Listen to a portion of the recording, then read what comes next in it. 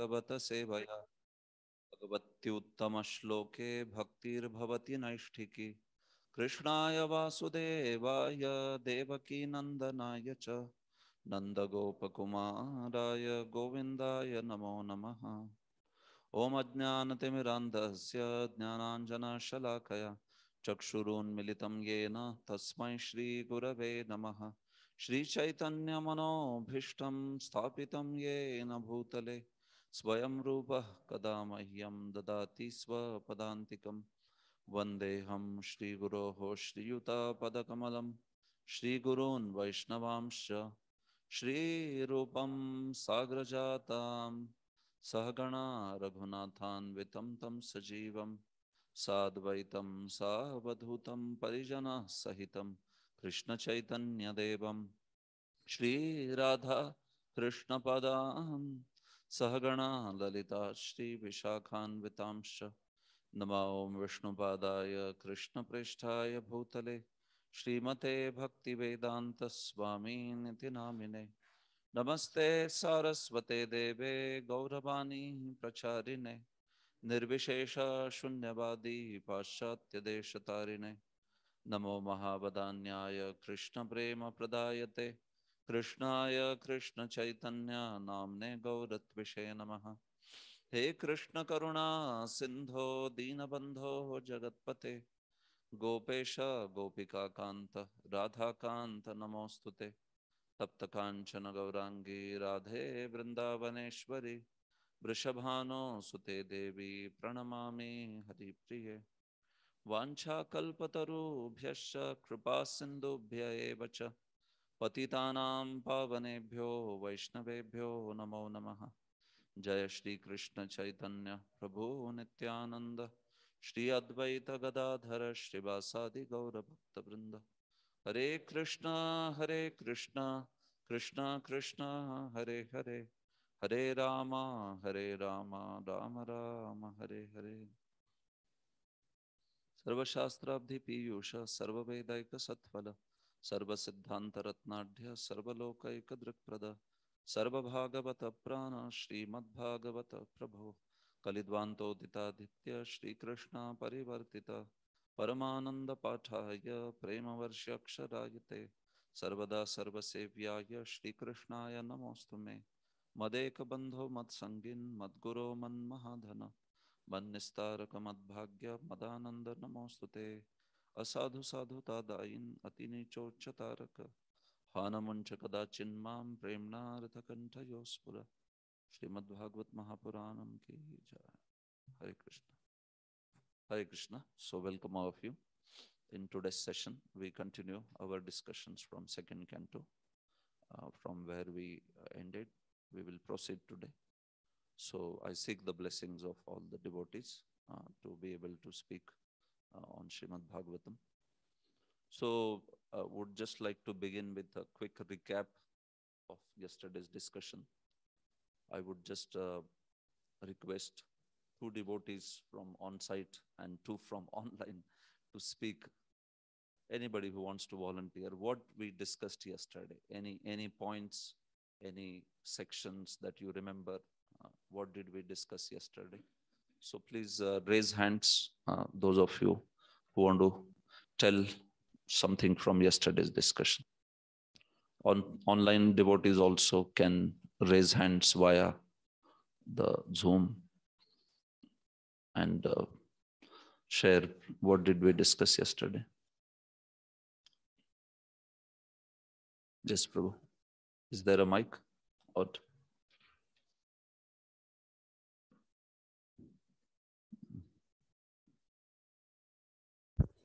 yesterday, Prabhuji, we were discussing how Sukdev Goswami was so overwhelmed that he did not recite the Mangala Charan, and he directly started appreciating his question, Parikshit Maharaj's question, because of 3 reasons: that it was Lokahitam, it was beneficial to everybody, and it was Atmavid Samata. It was also approved by learned scholars, and there was a 3rd reason as well. Lokahitam, approved by translator, and it's the highest subject matter to be heard. Yes, Shrotavyadishu Yahpara. That was the, yes, so that is right. Yes, thank you, Prabhu. Anyone else? wants to share? What did we discuss?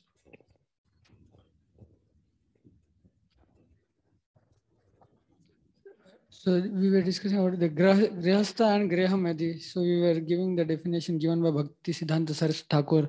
That Medhi means pole, and Griha is not exactly the house, but wife, because Brahmachari is also staying in house.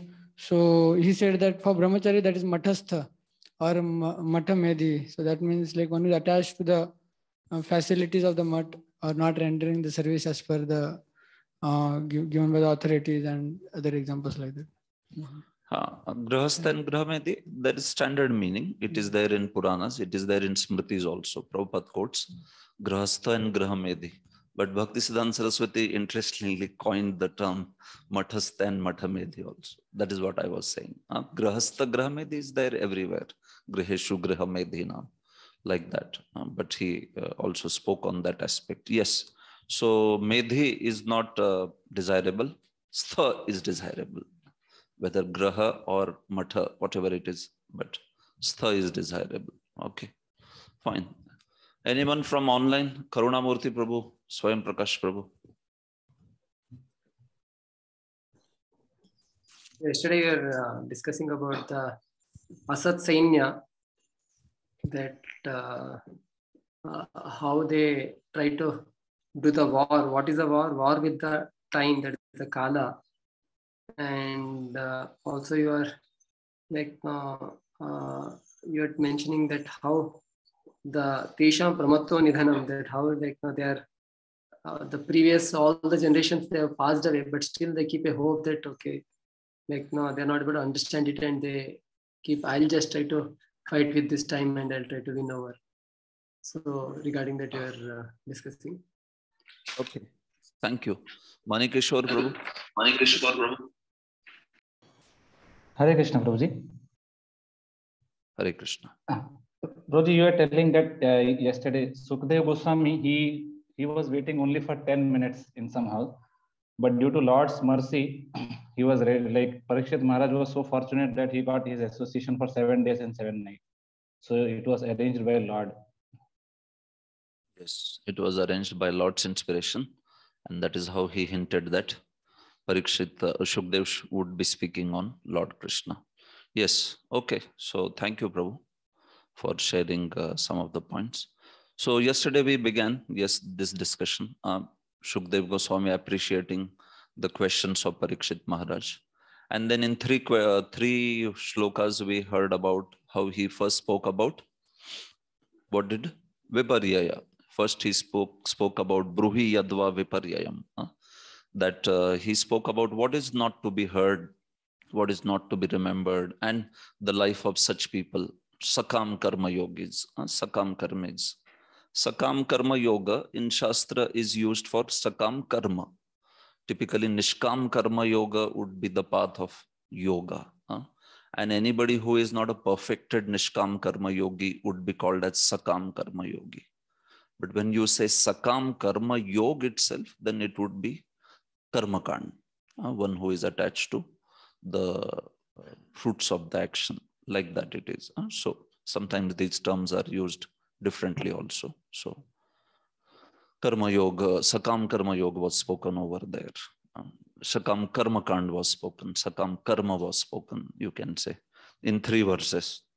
So then after this, he spoke about what is to be heard, what is to be remembered, like that. And what is that? Who is to be heard? In the text 5, he spoke. Yes. Sarvatma Hari Ishvara. Who is that Lord? Whose adjectives are this? Hari is Lord Hari, right? So Hari is to be heard irrespective of what is the path he is telling, that Lord Hari is to be heard, glorified, remembered, worshipped, like that. So we also saw that how Srila Vishwanath Chakravarti there gives 3 meanings of those words, right? And there is Sarvatma, somebody who desires moksha by bhakti, moksha abhisandhini bhakti. And then there is Bhagavan, which is the somebody who desires the sweetness of Supreme Lord, which is Raganuga Bhakti. And also Ishvara, where somebody desires Atmatran, protection by the Lord, deliverance by the Lord. So all these three people are shown by this particular verse. So accordingly, Abhayam, Ichhata Abhayam will be also different. Abhayam for Moksha Visandhini is different. He wants moksha, that is Abhayam. For a Bhakta, Raganuga Bhakta, the sweetness of Krishna's Nam Rup Guna Leela Seva, that is the Abhayam. The definition would change in that case, like that. And similarly for a Vaidhi Bhakta, Abhayam would mean, Atmatranam.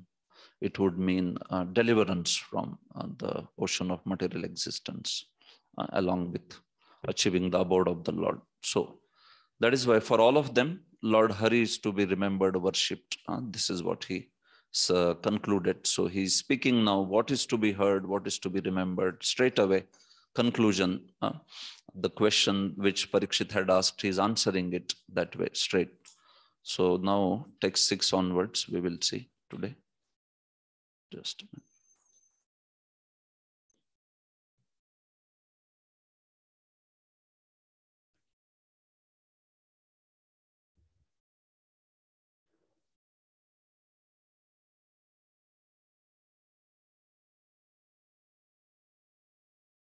Text 6. Etavan Sankhya Yoga Bhyam Swadharma Parinishthaya Janmalabha Parah Pumsam Ante Narayana Smritihi. Please read translation.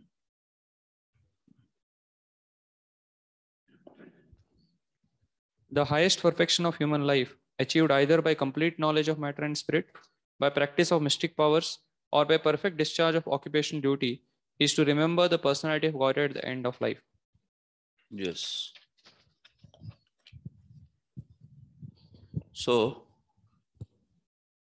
what he spoke just now, that Lord Hari is to be glorified, remembered, worshipped.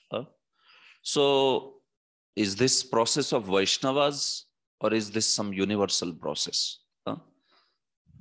When you say Sarvatma, Ishvara, Bhagavan, for everybody, Hari is to be worshipped, remembered, chanted. So it appears like it is specifically for path of Vaishnavas. Or is it that it is a universal process? So he's answering that, if that objection were to be raised. So he's answering through this verse, that this is a universal method. Etavan Sankhya Yoga Bhyam Swadharma Parinishthaya. Etavan Pumsam Paraha Janmalabh. This only is the greatest benefit of the birth for the men, for the living entities, for the humans. Etavan Janmalabh. यही जन्म का परम लाभ है. किसके लिए? पुरुषों के लिए, मनुष्यों के लिए. This is only the greatest benefit, like that. What is that? Ante Narayana Smritihi. That in the end, you remember the Supreme Personality of Godhead, Narayana. So what is the meaning of Ante? There are two different meanings of Ante. Srila Sridhar Swami gives one, which Prabhupada follows. And Srila Vishwanath Chakravarti gives another meaning, which also Prabhupada quotes in his purport. Typically, that is how Prabhupada in the translation, he will usually go ahead with Sridhar Swami's meaning. In the purport, he takes Srila Vishwanath Chakravarti's and Jiva Goswami's meaning. And that is how his usual style of writing is like that. So, Etavan Pumsam Parha Janmalabh. This is the greatest benefit or the welfare of the birth that is attained by the humans. What is that? Ante Narayana Smriti. That you have Narayana Smriti at the end. You have the constant remembrance of Supreme Lord at the end. By them, even if those people are not performing just bhakti, meaning this is surely true for bhakti, but he is saying for Sankhya Yoga Bhyam Swadharma Parinishthaya, So are we talking about devotees? Oh, certainly devotees are included only, but he's saying, Shukadev, even Sankhya Yoga Bhyam, those who are following the path of Sankhya, Jnana or Yoga, which is Yoga path, Swadharma Parinishtaya, or those who are following the path of Varnashrama, Nishkam Karma Yoga. So for all these people, he is saying, whether they are following Sankhya or whether they are following Yoga or whether they are Varnashram people, basically for all of them, the greatest benefit that they can secure in their life is Ante Narayana Smriti, if they can remember the Supreme Personality of Godhead at the time of death. So Srila Sridhar Swami gives the plain meaning of this verse as this means that remembering the Supreme Personality of Godhead at the time of quitting his body. So he might have practiced throughout his life, but it's very important that one is able to give up the body, leave the body in the right frame of consciousness. Krishna also says, right, Antakale cha mameva smaran muktva kalevaram yah prayati tadbhavam yah prayat. What is that? Yah prayati sabmadbhavam yati nastyatra samshaya. Yeah, yes, like that. Yam yam vapi smaran bhavam tyajatyante kalevaram tam tam eveti kaunteya sada tadbhava bhavita. But then whatever state of being you have at the last point of your life, you attain it. But then surprisingly he says, tasmat sarveshu kaleshu ma manusmara yudhyacha mayarpit mano buddhir mame vaishyasi samshaya. Right? So whatever state of being you have at the last point of your life, you will attain that without fail. That is why sarveshu kaleshu tasmat sarveshu kaleshu ma manusmara yudhyacha. After saying that, he didn't say, that's why only remember me at the time of death. No, remember me, sarveshu kaleshu, always you remember me. He's telling to Arjuna. So meaning, one who is cultivating that kind of remembrance throughout the life, only he will be able to remember, isn't it? It is not some, freak of some memory or like that, that suddenly at the end moment only. Sometimes somebody may get very exceptional mercy by which some Vaishnava's intervention may happen. But otherwise, Krishna there in the 8th chapter is very clearly telling that tasmat sarveshu kaleshu, that one who is cultivating that remembrance throughout the life, that person will be able to remember the Narayana at the end of their life. So because even for these people, as we said the other day also, bhakti component is a must. Even if somebody is a jnani, part of jnana is sankhya, analysis of matter and spirit. It's the part of process of jnana yoga. And yoga, meditating on Paramatma. So these processes, or even Nishkam Karma, they do have the bhakti element in it. It has to be Bhakti Mishra Sankhya, Bhakti Mishra Jnana, Bhakti Mishra Yoga, Bhakti Mishra Karma. So then only these people are able to achieve their perfection in their own systems like that. So what it means is actually that all these paths, the person is able to remember the Supreme Personality of Godhead at the end of his life. And then he will be able to achieve their particular goals. Because in the sadhan, Lord Narayana's worship is very strong, prominently there, even in these paths, like path of jnana or path of yoga, path of nishkam karma. The aspects of Shravanam Kirtanam are there in these paths also. Very prominently they are there, like that. So unless and until they remember Lord Narayana at the end of their life, they will not be able to achieve the perfection in their own paths for their own respective goals, like that. Although they are desiring not necessarily Lord Narayana's association, but they have to perfect their sadhana by remembering him. And then they are able to achieve particular goals, like Jnana's goal is moksha, yoga's goal could be moksha, or could be other salokyadi moksha. And Nishkam Karma's goal is situating oneself on the Atma Jnana, realizing that I am not body, I am spirit, soul. This aspect. So this is the point. Ante Narayana Smriti, meaning Janmanaha Ante, meaning at the end of his life, he should be able to remember the Supreme Personality of Godhead. So Prabhupada gives that meaning in his translation. At the end of the life, that is what Prabhupada has referred to. There is also another meaning to this, which Srila Vishwanath Chakravarti gives, and which Prabhupada has referred in his purport. In second para, he's completely talking on the basis of Srila Vishwanath Chakravarti on this particular point. So what does Vishwanath Chakravarti say? That here, ante means conclude to, instead of at the end of life, ante means it should conclude in. Iska ant, matlab not the end, but conclusion. Meaning anybody who takes to path of Sankhya, that is Jnana, or Yoga, or Nishkam Karma, actually the real benefit, the real gain of that particular path is when they, by the practice of that particular path, conclude in actually Shuddha Bhakti. They come to the process of Shuddha Bhakti. All these paths, if they lead to the process of pure devotion, that is, he says, Paral Janmalav. Then their birth has got the greatest gain, and their respective paths have got the greatest gain if they come to the conclusion, in the sense they come to the path of Narayana Smriti, the path of pure devotional service, like that. So you see, Anta here doesn't mean at the end of the life, but it means basically Anta as they finally come to that conclusion, and then they accept this path. So then they are not going to go back to Jnana. Jnana ka ant ho gaya uska. And then yoga is ended now. He will be practicing only bhakti.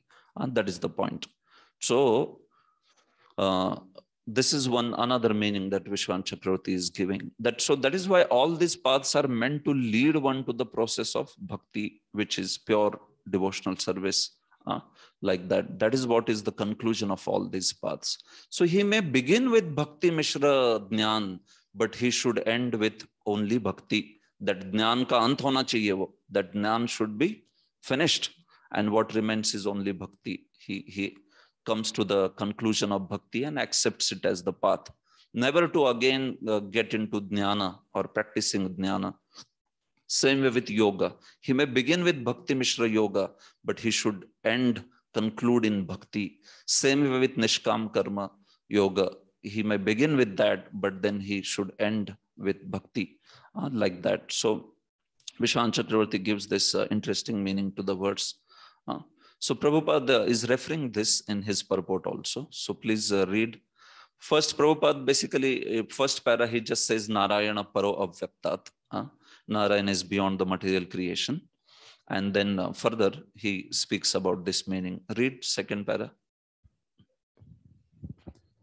By the speculation of empiric philosophy, which discerns matter from spirit, or by cultivation of mystic powers, which ultimately helps the performer to reach any planet of the universe or beyond the universe, or by discharge of religious duties, one can achieve the highest perfection, provided one is able to reach the stage of Narayana Smriti, or constant remembrance of the personality of Godhead.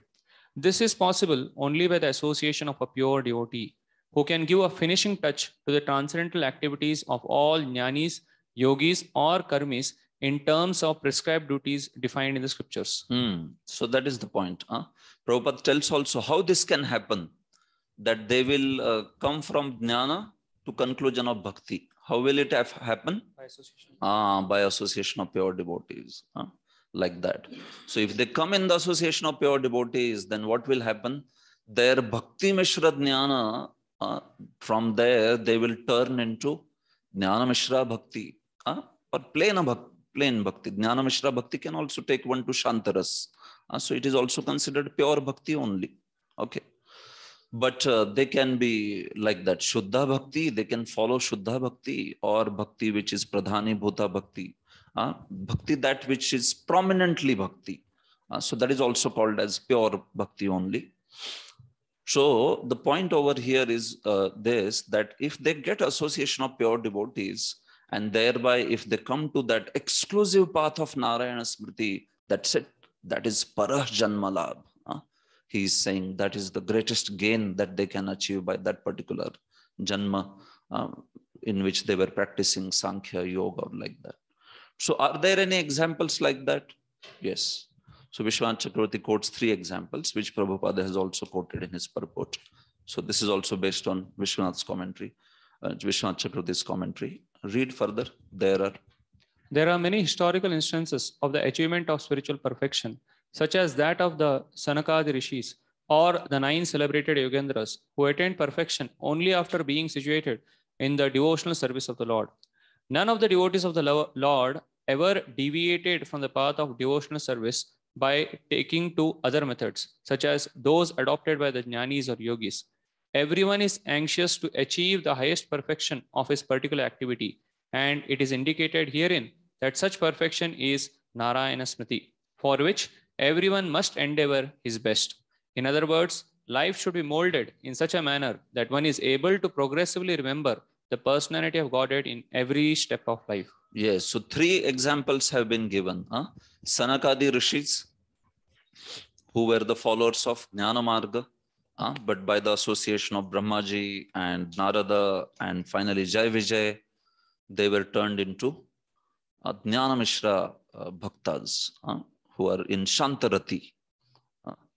So by association of pure devotees, they are transformed completely.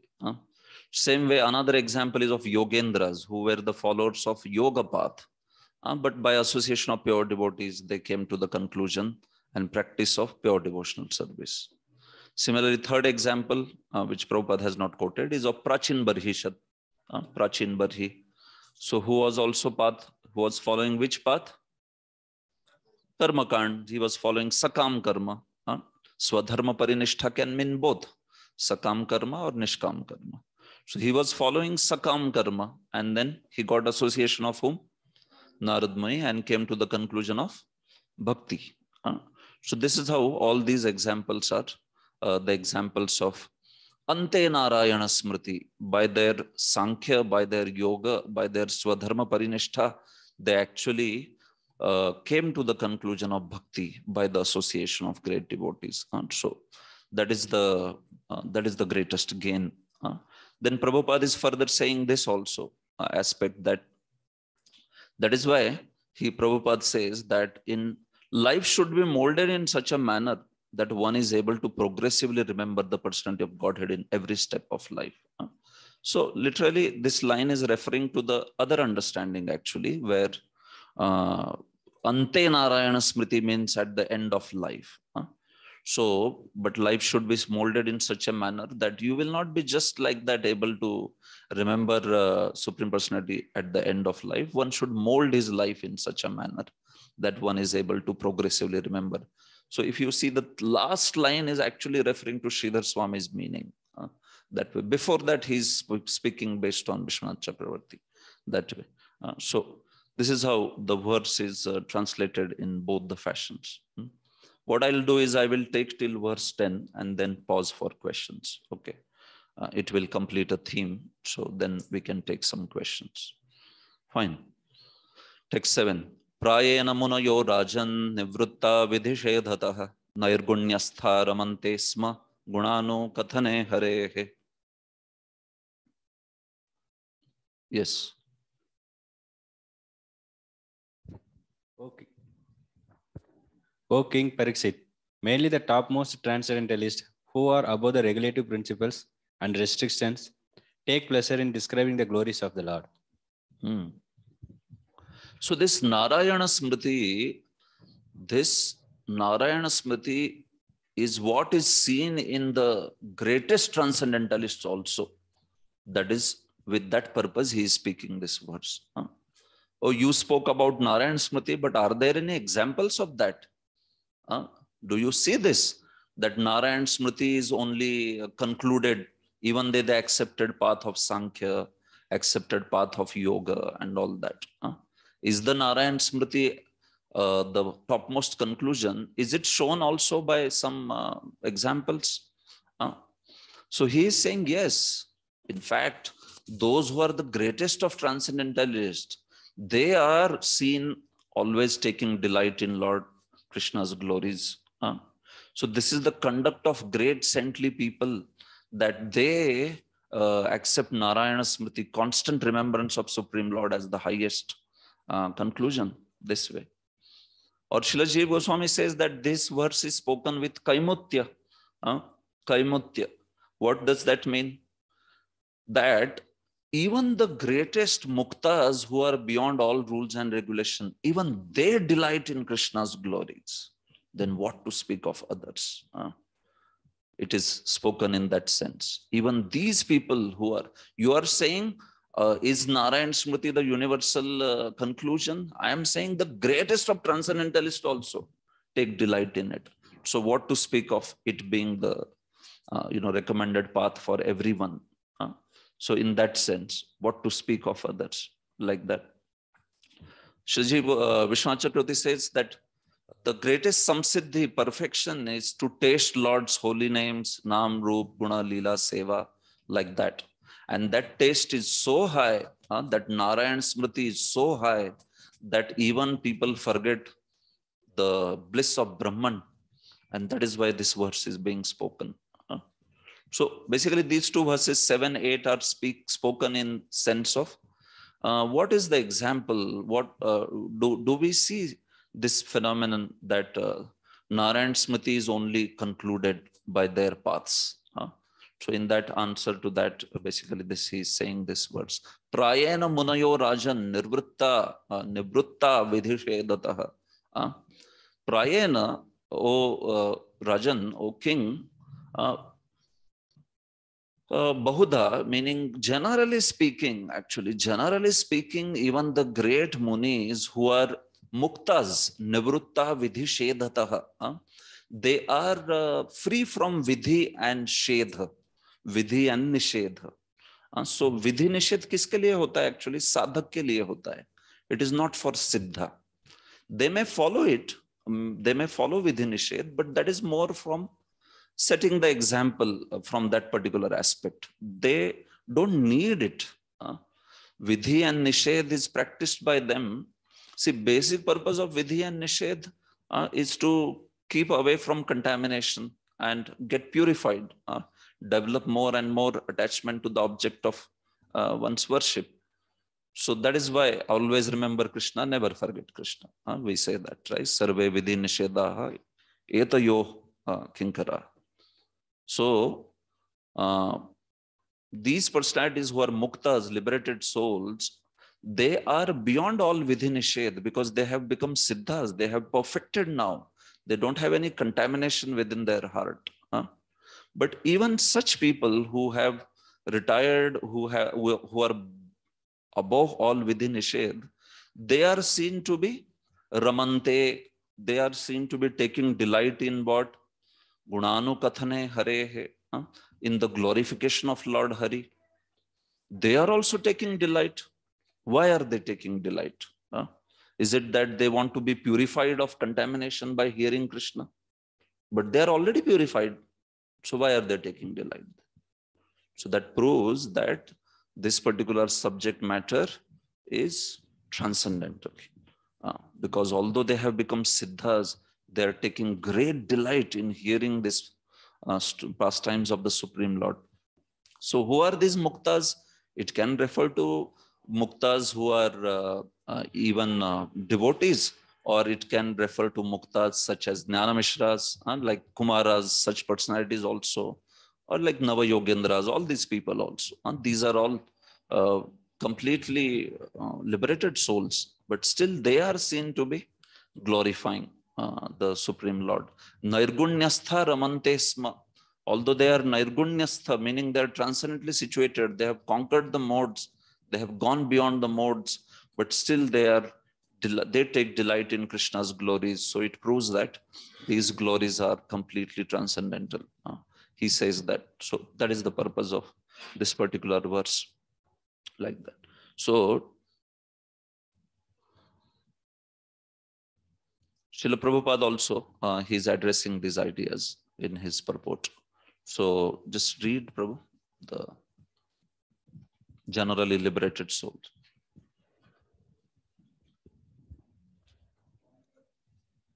font. Bigger. Generally, liberated soul take pleasure in describing the transcendental activities as mentioned above. Since Narayana, Hari, the personality of Godhead, is beyond the material creation, his form and attributes are not material. The topmost transcendentalist or liberated soul realize him in advance by advanced experience of transcendental knowledge, and therefore they take pleasure in the discussion of the transcendental qualities of Lord's pastimes. Yes, so these personalities are completely transcendental, and still they are taking great pleasure in describing Lord's transcendental activities. So it proves that the activities are not mundane. Prabhupada says that very clearly in next line. Read the topmost transcendentalist. The topmost transcendentalist is not interested in anything material, and he's taking interest in the matter of the Lord's activities is definite proof that the Lord is not like one of us in the material world. So that is the point. So these muktas, they also take pleasure. So in another verse in 10th canto, Nivrutta Tarshe Rupagiyamanat Bhaushadat Shrotra Manobhiramat Kahuttama Shlok Gunanuvadat Human Virajet Vina Pashugnan. So Srila Jiva Goswami explains there that Nivrutta Tarshe Rupagiyamanat is showing the category of muktas. And who are these muktas? He says that these muktas can be Jnana Mishra Bhaktas, or it can be also pure devotees. Even in that, they can be one who are Jivan Muktas, or those who are Videha Muktas, meaning those who have gone back to the spiritual world, or those who are here in this body, but they have become completely free from contamination. So these Jivan Muktas or Videha Muktas, whether they are from the path of Jnana Mishra Bhakti or they are from the path of pure devotion, all of them are seen to be,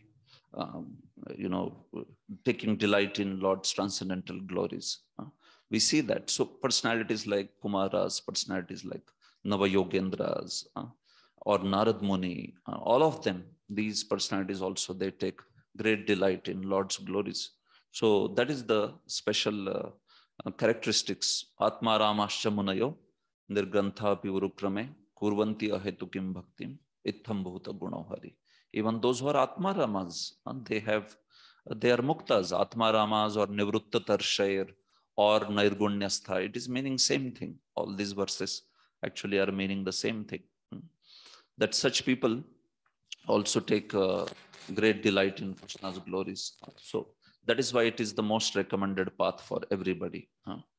But then prayana was said in this verse. Prayana, generally, meaning some are there who don't take delight in Krishna's glories. Prayana, when you say, then does it mean fully? Praya doesn't mean nashta prayeshu abhudreshu. Meaning, nashta praya, almost anarthas are destroyed. They are not completely destroyed.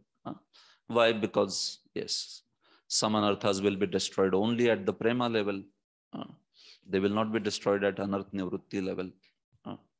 So only 3 kinds of anarthas are destroyed at anarth nivrutti. The 4th one, which is aparadhotta, it is destroyed only at the stage of prema. So that's why nashta prayeshu, like that. Although that verse is talking about bhakti, which is at the level of nishtha, but then still it is said nashta prayeshu. So Vishwanath Chakravarti says it is like pato bhagna gramo dagdha. आप बोलते हो गांव जल गया या कपड़ा फट गया, तो it is not that entire village is burnt. Nothing is remaining. And similarly, कपड़ा फट गया, it's not mean that एक तंतु बाहर आ गया उसका.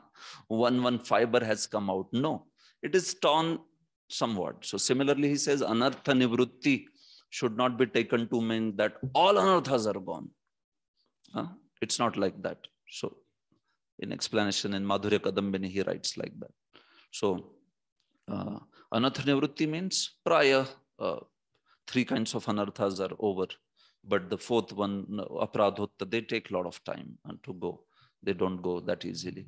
So same way here also, I was talking about prayena aspect. Prayena means there are certain other muktas or munis who actually, they don't take pleasure in Krishna's glory because they are attracted to the impersonal feature.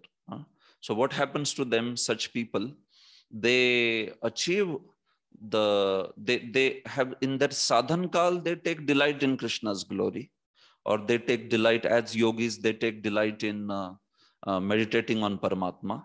But by that they want to achieve moksha, you know. So once they achieve moksha, so in that Brahman, there is no Krishna Katha there, isn't it? So that's why they are the ones who are exceptions to this. Prayena. They are the ones who, in their sadhan kal, yes, they took delight, but then they wanted to merge in Brahman. So that's why Krishna awards them that particular benediction like that. So Prabhupada is also writing this in his purport. Read that last para. Real transcendental pleasure is realized in the glorification of the transcendental Lord, and not in the feeling of being situated in his impersonal feature. But there are also others who are not the topmost transcendentalist, but are in a lower status, and who do not take pleasure in describing the transcendental activities of the Lord. Rather, they discuss such activities of the Lord formally with the aim of merging into his existence. That's the point. They discuss Lord's pastimes and they discuss activities of the Lord, but that is with the aim of merging into his existence. So once that they reach that particular level, then they are not interested in hearing about Lord, like that. So they see their attitude towards Krishna is not of considering him as Maya. Yesterday also I was explaining, but that their attachment is for Brahman. So that's why they are able to achieve Brahman. They are not, they just say or move themselves aside from Krishna, although they are getting great delight in his pastimes or meditation on his form. But once they achieve that complete purification of heart, then they move away from that. And they just want to merge in Brahman. So that is how. So these are unfortunate yogis or unfortunate jnanis. Both can be referred by this. Okay. Text 8. Idam bhagavatam nama puranam brahma samhitam adhitvan dvaparadau piturdvaipayanadaham. Yes. At the end of Dwapar Yuga, I studied this great supplement of Vedic literature named Srimad Bhagavatam, which is equal to all the Vedas, from my father, Srila Dvaipayan Vyasadev. So I am myself the example of this, he is telling. You are saying, are there people who are, who are transformed by the example? You are talking about Prayana Muni or Rajan, those who are muktas, they also take delight in Krishna's glories. Aisa koi udaharan hai kya? So I am the one, he is saying, right, with all humility. But yeah, I am the one. I was also like that, he is saying. Idam Bhagavatam Nama Puranam Brahma Samhitam. This Puran named as Bhagavata, which is Brahma Samhitam, which is non-different than Supreme Lord, or Prabhupada says, which is essence of the Vedas, which is equal to Vedas, Brahma Samhitam. Yes, Brahma can mean Veda, Brahma can mean also Supreme Lord, which is non-different than Supreme Lord, Brahma Samhitam. Adhitvan Dvaparado. I myself studied this particular Puran in the beginning of Dwapar Yuga. From whom? Pituhu Dvaipayanadaham. From my Pita, from Vyasadev Dvaipayan, like that. So he's saying that even I studied, although I was a mukta from beginning, isn't it? Shukdev Goswami was a liberated soul, right from the womb, being in the womb of his mother. But still he is saying, I studied this Puran. I studied this Bhagavat Puran. So by speaking about Bhagavat Puran, he is telling that such is the glory of Lord's pastimes. Because what did he hear in Bhagavat Puran? He heard those two verses, isn't it? Aho bakiyam stanakalakutam jigham sayapa yayadapya sadhvi lebhe gatim dhatri uchitam tatonyam kam va dayalum sharanam vrajema. And barha pidam natavaravapu karnayo karnikaram bibhradvasah kanakakapisham vaijayantim chamalam randran veno radhara sudhaya purayan gopa vrindai vrindaranyam swapadaраmanam pravishad gita kirti. He heard these two verses. Just it is explained in Srila Baldev Vidyabhushan's commentary on Tattva Sandarbha, how the transformation of Srila Shukdev Goswami took place. So you know, because Shukdev Goswami was born, and then he you know that story, right? He was not ready to come out of his mother Vitika's womb, and then Vyasadev said, "What do you want me to do?" So he said, "I don't believe your words. If you can get Supreme Lord to promise me that I will never fall in Maya, then I will come out of the womb." Because he was already staying in the womb for 12 years. Sometimes it is said 16 also. Brahma Vaivat Puran says this. 12 years he was staying in the womb. So then Vyasadev said, okay. And he went to Dwarka because Lord Krishna was there. Shukdev Goswami appeared when Lord was there on this planet. So he went to Dwarka and brought Lord Krishna.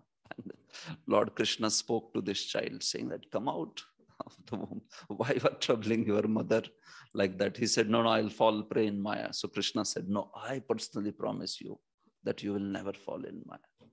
And you will be a liberated soul right from beginning. That way. So this is, of course, you understand, it's a pastime. But that was the Lord's promise to him. And then he said, okay, if Lord Krishna is promising, because he is Mayadhish, so I can now come out like that. And that is where he got the name also as Shuka. Vyasatvadiya Tanaya Shukavad Manodnyam Brute Astutat Namna Shuka Eva Vikhyata. That is when Lord Krishna said to Vyasa, actually, that your Tanaya, your son is speaking like a Shuka. He is speaking very beautifully. So let his name be Shuka, Shukadev, because he is speaking so beautifully like a madhur, like a parrot, that way. Of course, we know he is a parrot in Krishna Leela, special. So, but yeah, in the pastime, yes, that's where he receives the name. So after he came out, immediately he started going towards the forest. He didn't wait also. Yam pravrajantam anupetam apeta krityam dvaipayano virahakatara juhab. That is when Vyasadev started calling out Putra, but Putreti tanmayataya tarabo bhinedus. Only the trees, they responded. So just as he was grief-stricken, even the trees were grief-stricken. That such a beautiful child like Shukadev, who is such a great devotee, he is leaving. Tam Vyasa Sunam Upayame. Like that, Guru Muni Nam. So this was Shukdev. So he went and he was staying in forest only. So after some time, then when Lord Krishna disappeared, and then Vyasadev saw the anomalies of Kali Yuga, then Narada came and instructed him. Then Vyasadev wrote down, expanded the Bhagavatam. And then he decided who's the best candidate for this, who's the student of Bhagavatam. So then he got immediately reminded, my son, right from childhood, one who is liberated soul right from the womb. So then he devised a means, trick to get him back. So then he sent some of his disciples who went and recited near Shukdev these beautiful verses from Bhagavad. So then when Shukdev heard it, immediately his heart was attracted towards the glorification of Supreme Lord. And then he said, I want to know about this. Who taught you this? So he said, your father only taught. So come home. So that is when Shukdev Goswami came back to learn Srimad Bhagavatam. So that is Dwaparadau. So although it says Dwaparadau, here it means in the end of Dwapar Yuga, because this pastime has not happened in the beginning, right? So literal meaning would be Adau, beginning, but it means it is at the end, Dwapar Adau. So Srila Goswami gives that logic of when Vriksha Shakha Divat Tadagre Vyavharena, meaning what? When you say the tip of the tree, what is tip of the tree? Tadagra. Vriksha ka agra kya hai? Is it root or is it the topmost point? When you say the tip or the beginning of the tree, somebody can take it to mean the root, or it can also agra. The Sanskrit is exact actually. Tadagra. Vriksha ka agra kya hai? So agra is root or agra is the tip?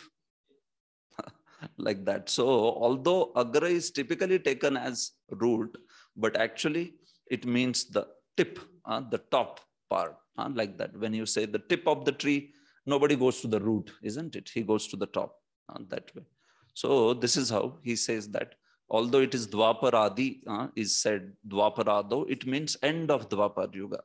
So this happened in the Sandhyamsha of Dwapar Yuga. Dwapar Yuga is 8,64,000 years, right? So every Sandhya is consisting of 1/12 of every Yuga. So Sandhya in the beginning is 1/12 of the total duration. And Sandhyamsha, which is towards the end, is also 1/12 of the total duration. So in that 1/12, this is meaning the last part of Dwapar Yuga, Sandhyamsha. How much that comes? Probably 72,000 years. Last 72,000 years of Dwapar Yuga. That is called as Sandhyamsha. So in that, this pastime has happened because, Vyasdev and all, they came at the end of Dwapar Yuga. Like that. So that is Dwaparado, Piturdvaipayanadaham.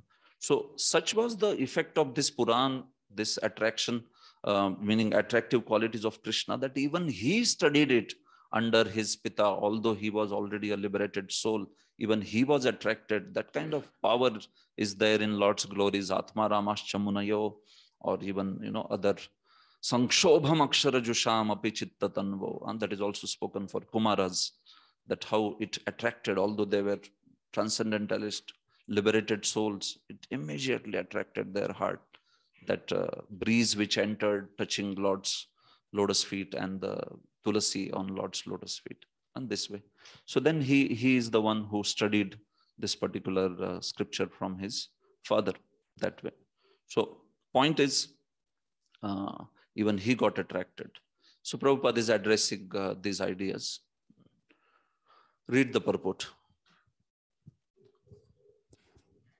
The statement made by Srila Sukadeva Goswami in the last verse, that mainly the topmost transcendentalists who are beyond the jurisdiction of regulations and restrictions take to the task of hearing about and glorifying the personality of Godhead, is verified by his personal example. So this is his own personal example. That principle that he spoke in the prior verse, example he is speaking by his own life, and that how he got attracted to this, right? Like that. So by Adhitavan, that I also studied this from my father. Prabhupada writes a very nice commentary by connecting to that Adhitavan, that I also studied, although I was a Mukta, I was a Jnani, complete Atma Jnan, but still I studied. So read that Srimad Bhagavatam. Srimad Bhagavatam, or for that matter, any other scientific literature, cannot be studied at home by one's own intellectual capacity. Medical books of anatomy or physiology are available in the market, but no one can become a qualified medical practitioner simply by reading such books at home. One has to be admitted to the medical college and study the books under the guidance of learned professors. Similarly, Srimad Bhagavatam, the postgraduate study of the science of Godhead, can only be learned by studying it at the feet of a realized soul like Srila Vyasadeva. Although Sukadeva Goswami was a liberated soul from the very day of his birth, he still had to take lessons of Srimad Bhagavatam from his great father Vyasadeva, who compiled the Srimad Bhagavatam under the instruction of another great soul, Sri Narad Muni. Lord Sri Chaitanya Mahaprabhu instructed a learned Brahmana to study Srimad Bhagavatam from a personal Bhagavat. Yeah, so that is the point, that he also studied it under Vyasadeva. So Prabhupada says that it is not just matter of intellectual capacity. Bhagavatam has to be studied under a Bhagavat. Ideally from a liberated soul, he is saying, from a realized soul like Srila Vyasadeva. But in the absence of realized soul, we can study it from at least person Bhagavat who is trying to practice it in his life that way. So finally, Prabhupada, that's why I also said, Lord Chaitanya Mahaprabhu instructed a learned Brahmana to study Srimad Bhagavatam from a personal Bhagavat. It is just not matter of reading on our own, isn't it? If we try to read on our own, it is like trying to get that fruit which is on the tallest branch, on the sweetest fruit, on the tallest branch of a tree, trying to pick on your own. It will just fall apart and it will break. Meaning and the realizations of Bhagavatam, we will not be able to get it. It is understood in parampara. It is understood by hearing from devotees, like that. So that is how it is.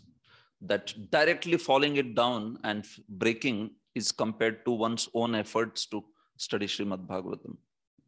But when we study through the commentary of Prabhupada, commentary of previous acharyas, then we will be able to understand, oh, this is what it means basically. This is the point, like that. So it is important that Srimad Bhagavatam, we hear it from the authentic commentaries and ideas. Sometimes there might be a conditioning to, read Bhagavatam and just sort of speculate on it, trying to understand by one's own intelligence what the verse is saying or like that. So actually that also needs a kind of adhikar. Not anybody can do it, that kind of philosophical speculation. Those who have studied Bhagavatam for years, they have heard all the ideas of Prabhupada and acharyas on that particular subject matter. They have read Bhagavatam end to end. Then the person may get adhikar to be able to, come up with some philosophical analysis or speculation on a certain point. But first thing Srila Jiva Goswami says in Bhakti Sandarbha is, you should hear on a scripture that is available in your sampradaya, what all is written on that. One should read and hear that, what all is written, because it will first make your, the jnana aspect of that particular verse very clear. You get the exact premise, what concept that verse is speaking. Is it speaking about mukta as a pure devotee, or mukta as a jnani, or mukta or a yogi? You have to know that first. Then you will be able to draw out some personal applications. If the verse is speaking about yogi and we start drawing obligation for bhakta, well, the speculation ho gaya na, you understand? So that is why the concept of a verse should be understood first very, very nicely. And that is done when you scrutinizingly read, when you understand the context of the verse, the concept of the verse, the schema of the verse. And when that is clear, then one will be able to give a good application of that, good conclusion of that. Some generic things can surely be drawn, that is fine. But if especially one wants to get into nitty-gritties and analyze it to a deeper extent, the fundamental subject matter should be very clear, that what it is saying actually, what does the word stand for? That should be very clear that way. Fine. So Prabhupada further speaks about Brahma Samhitam, how this scripture is a sound representative of Lord Krishna. It is a Grantha-avatar. It is non-different than Lord Krishna, meaning it can have bestow the same benefit like Lord Shri Krishna. It is non-different than Shri Krishna. That way, Bhagavata literally means Bhagavataha idam. Jo Bhagavan ka hai, wo Bhagavat. या जो भगवान के बारे में है, that is also Bhagavatam. जो भगवान के स्वामित्व में है, वो भागवतम. भगवत स्वामिकम idam, meaning actually Lord owns it. This scripture is owned by the Lord. Every scripture is owned by him, but this is exclusively owned by him. So if somebody doesn't have bhakti, he cannot progress in this scripture. He may be able to get by his intellectual capacity some understanding of Upanishads or Vedanta, but this Bhagavatam is the scripture which belongs to Bhagavan. Bhagavat Swamikam idam. Srila Vishwanath Chakravarti does this definition, and he says that that is why Bhagavatam needs a submission under the personal Bhagavatam to be to understand it. It's not a matter of intellectual capability. It's not a matter of like studying some Upanishads or Vedanta or like that. Even that needs proper shelter of Guru, agreed. But all the more for Bhagavatam, because it is about Bhagavan and it is owned by Bhagavan. It is his own scripture this way. So in that sense. Finally, Prabhupada also speaks about that idea of Dwaparada, means actually at the end of Dwapar. He's quoting even Srila Jiva Goswami. calling the upper portion of tree the beginning. Fine. Text 9. Parinishthitopi nairgunya uttama shloka leelaya grihita cheta rajarshe akyanam yadadhitavan. Yes. O saintly king, I was certainly situated perfectly in transcendence, yet I was still attracted by the delineation of the pastimes of the Lord, who is described by enlightened verses. So if Parikshit were to say that, oh, actually you were liberated from right from the beginning. You didn't even wait for taking upavit, isn't it? Taking any upavit or apeta krityam, any further samskaras, anupetam, apeta krityam, like that. He didn't undergo any upavit samskar because he was apeta kritya, because no samskar was expected only for him. अरे संस्कार किसको लगते हैं? One who is conditioned soul, Baddha Jeev needs all those samskaras so that he can get purified. But he was not Baddha, he was Mukta. That's why apeta krityam. There was no expectation only of anything to be done for him. So he just left, that's why. He didn't wait.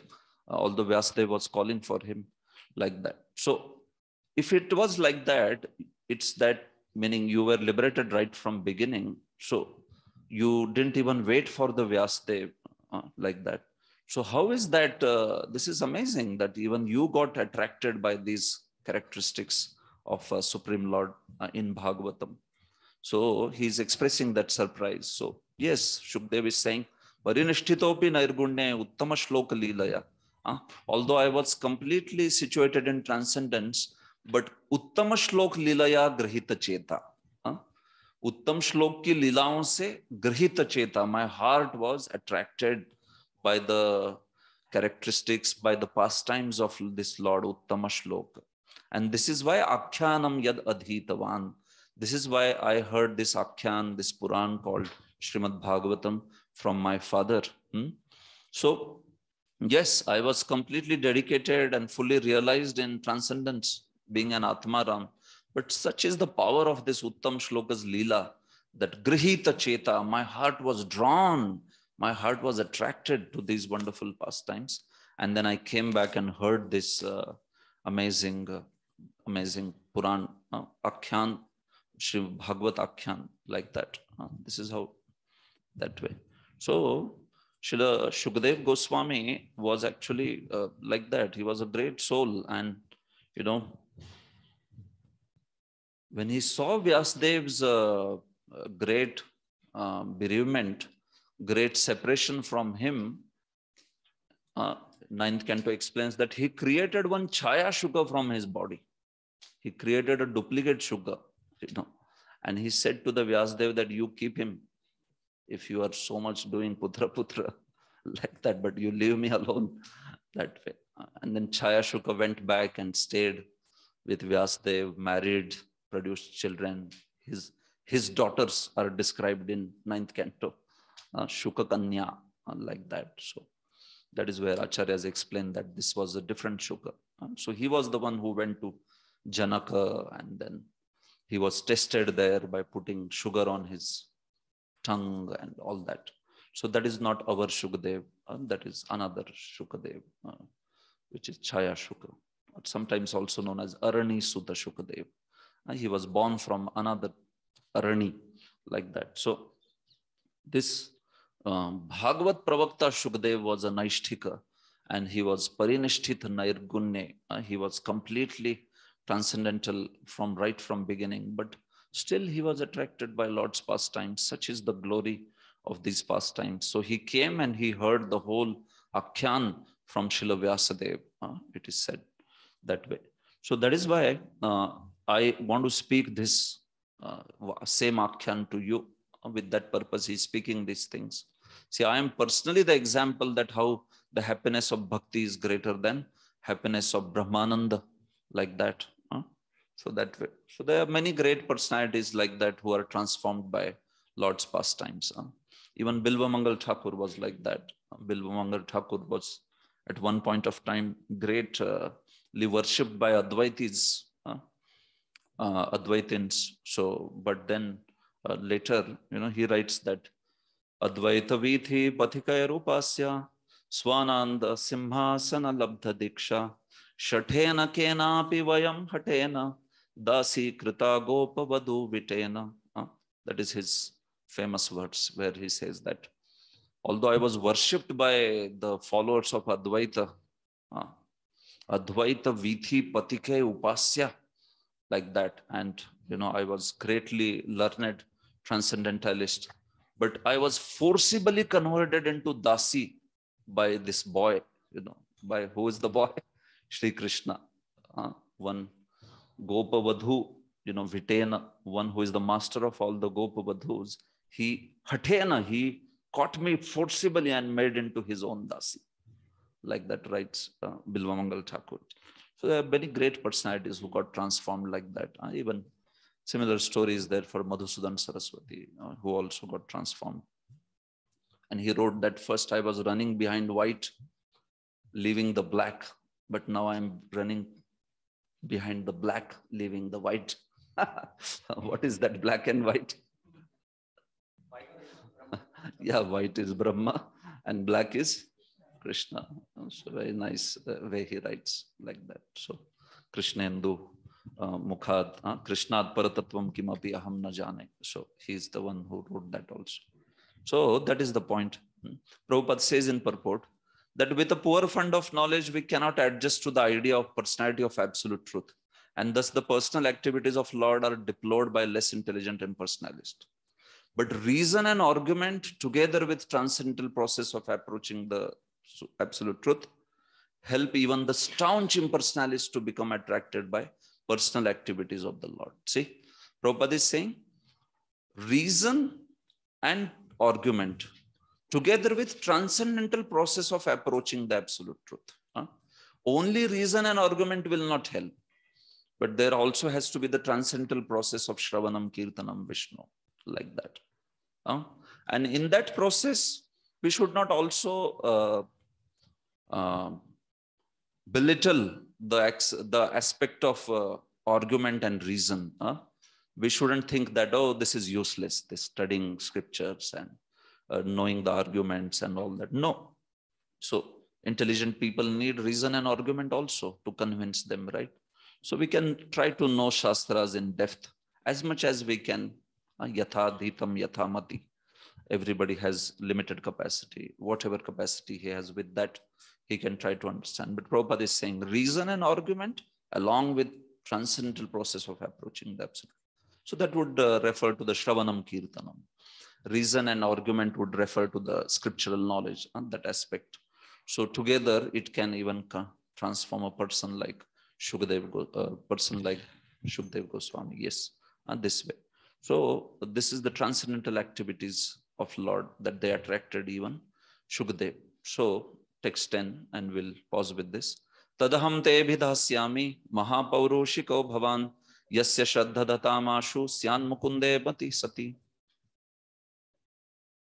That very Srimad Bhagavatam I shall recite before you because you are the most sincere devotee of Lord Krishna. One who gives full attention and respect to hearing Srimad Bhagavatam achieves unflinching faith in the Supreme Lord, the giver of salvation. Yeah. So yad adhitavan tad abhidasyami. Yad adhitavan, that which I learned, tad abhidasyami, that I will teach you or I will recite to you. Meaning whatever I heard, that is what I will speak. Based on this, Srila Vishwanath Chakravarti makes a comment that entire Bhagavatam, right from its content, Janmadi Asya Yataha, to the last verse of Bhagavatam was spoken by Srila Shukdev Goswami too. He also spoke these contents to Parikshit, like that. So that is the point, because he is saying, Yad adhitavan tad abhidasyami. That which I heard, meaning Vyasadev taught him the full Bhagavatam, right? 18,000 verse wala Bhagavatam.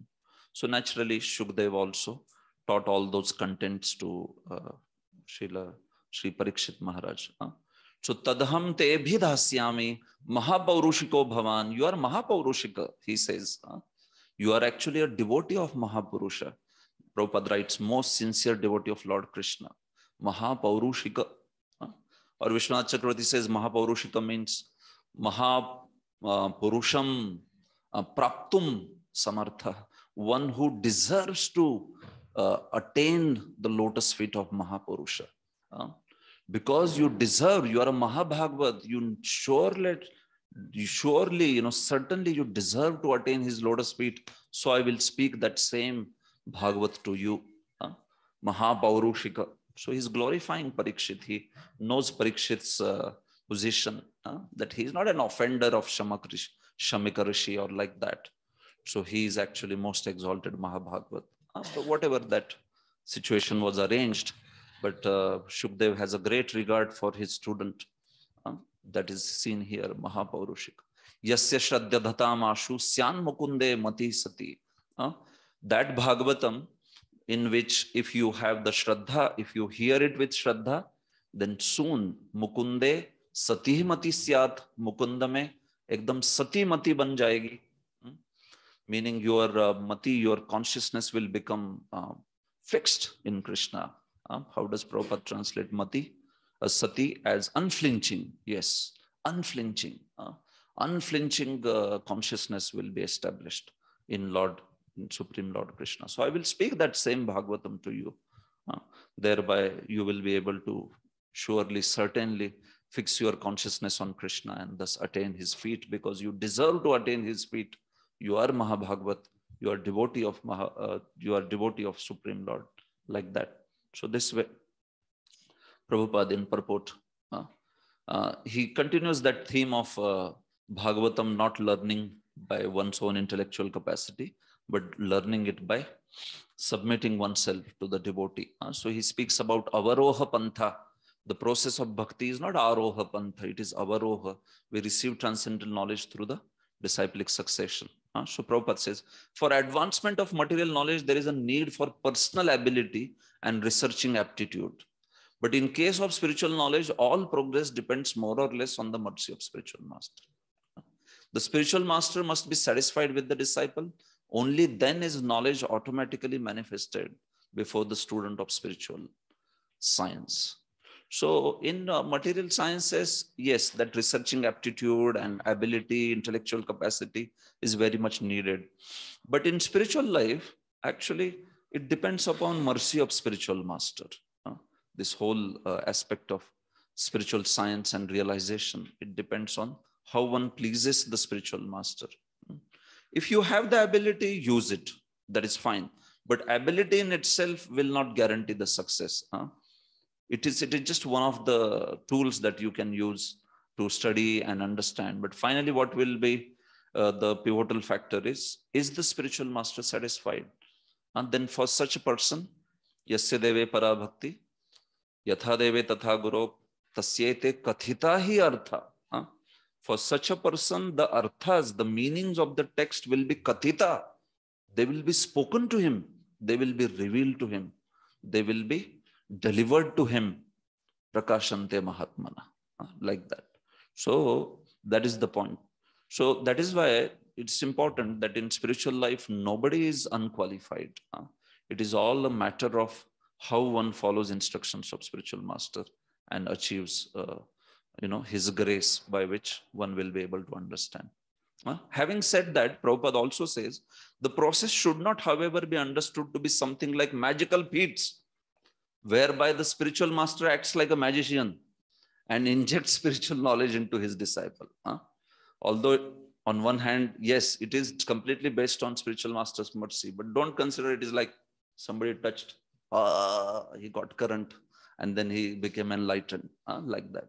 Right? There was one big Bengali guru who was like that, and he gave great prowess to his disciple and then started crying, I lost my power. I lost my knowledge. That way. So Prabhupada is saying, no, it's not like that. The process is, bona fide spiritual master reasonably explains everything to the disciple on authority of Vedic wisdom. So the bona fide spiritual master speaks also on the basis of bona fide scriptures. It is not some magical feat. It is not some, moving some magical wand. Jadoo ki chhadi ghuma di, ho gaya, like that. It's not like that. He speaks from bona fide scriptures, Brahmishta, right? Shrotriya and Brahmishta, those are the characteristics of Guru, like that. And Samitpani is the characteristic of the disciple, like that. So the disciple can receive such teachings, Prabhupada said, not exactly intellectually, but by submissive inquiries and a service attitude, like that. Tasmat Gurum eva bhigachet samitpani shrotriyam brahmanishtam, it is said. So submissive inquiries and service attitude from disciple side, and authentic presentation of Vedic wisdom from the spiritual master side. This is a perfect recipe for the enlightenment, like that. Otherwise, like that. What is that?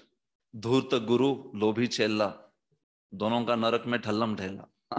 It should not be like that, isn't it? It should be this proper combination. So that is why Prabhupada says, idea is both spiritual master and disciple must be bona fide, this way. So we see that many of the disciples, sometimes they may not have very intellectual great ability, but by spiritual master's mercy, then they become exalted, exalted people that way, because it's all on the grace of spiritual master. But that is not to minimize the process of Shravanam, Kirtanam, study of Shastras. See, sometimes we hear such statements, then we may just totally minimize, belittle the value of study of Shastras, or study importance of Shravanam, importance of Kirtanam, especially the aspect of Shravanam, study of Shastra. Srila Jiva Goswami says in Bhakti Sandarbha that although that the whole bhakti process depends on the mercy of the spiritual master, but that mercy is received through following his instructions of studying Shastras, following his instructions of doing Shravanam, Kirtanam, and Seva and further aspects, like that. Okay. We don't belittle the value of Shravanam or Pathanam and all that in this. The point is, it is not like a Jnani's procedure where a Jnani on his own, he's trying to understand. Vimarshanam, he understands scriptures and then he's trying to do Vimarshana of that neti, that way. So that is not our process. Our process is to hear from Guru. Shastriya Shraddha, wo hai hamari process. Shastrartha Vishwas. So that's why one has to hear very carefully and understand things and put it into practice. And then one will be able to progress in bhakti. So that is the point. Whenever Prabhupada speaks this theme, you can rest assured also that he brings the theme of one should not be hearing from professional reciter. So here also, when he speaks about, proper guru, proper disciple, you see here, there, he will speak professional reciter. He will not leave professional reciters. Vyavasayik kathakars of Bhagavatam. So that we should not hear from them because they are making a business out of Srimad Bhagavatam. That is highly condemned, actually. One should not make a business out of Bhagavatam like that. One should glorify the Lord, and for that, if somebody is getting some dakshina, that is fine, like that. So there is. Finally, Prabhupada also addresses this idea that whole Srimad Bhagavatam was explained from very beginning, Janmadasya, to the last verse, that way. Prabhupada quotes nice 2 verses for Mahapurusha. This was unique, I saw in Prabhupada's commentary, that Srila Shukdev is calling Parikshit as Mahapurushika, no? So who is that Mahapurusha? Who is Mahapurusha? Supreme Lord is Mahapurush. So Prabhupada quotes 2 verses which call Chaitanya Mahaprabhu as Mahapurush. Like that. So he has put those nice verses from 11th canto. You know this Tyaktva Sudostojja Surepsita, and this was Dheyam Sada Paribhava. So Vande Mahapurush De Charana Ravindam. One who is Mahapurush is Sri Chaitanya Mahaprabhu or Supreme Lord Sri Krishna. This verse is, it's translated in 3 different ways. It can mean Krishna, it can mean Rama, it can mean Chaitanya Mahaprabhu, like that. So all that. So this is Mahapaurushika, Supreme Lord's devotee. Fine, like that. So this is what Prabhupada has spoken. Finally, also in the last para, again he speaks about complete text of Srimad Bhagavatam. this way. Okay. Are there any questions? I was planning to stop by 3:10 or so, but it went a little bit too much ahead. So, yes.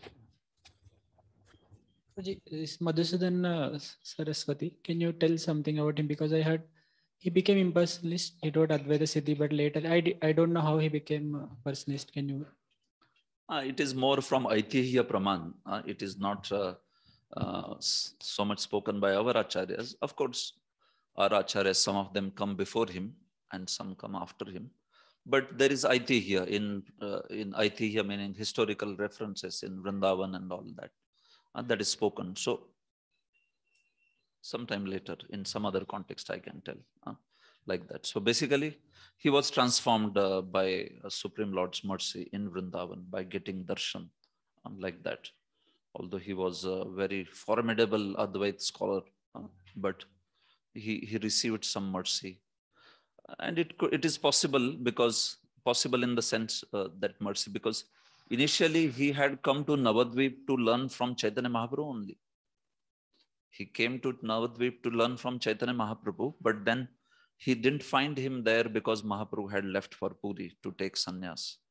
Meaning after taking sannyas, he had left for Puri and he was staying in Puri. So then because he didn't find Mahaprabhu to learn under, so he decided to go to Varanasi.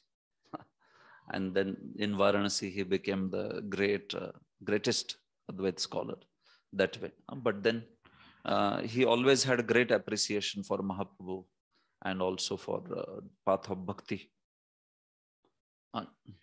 So later it is seen that he is transformed and he is brought back. So there is some articles are there from Aitihya. You can take that.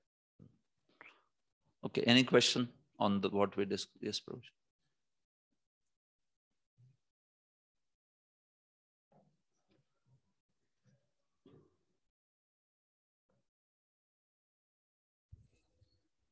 Prabhu, this seventh verse, Nairgunyastha. So Nairgunya is transcendentally situated. So which mode? Generally goodness, or this is beyond the three modes, or?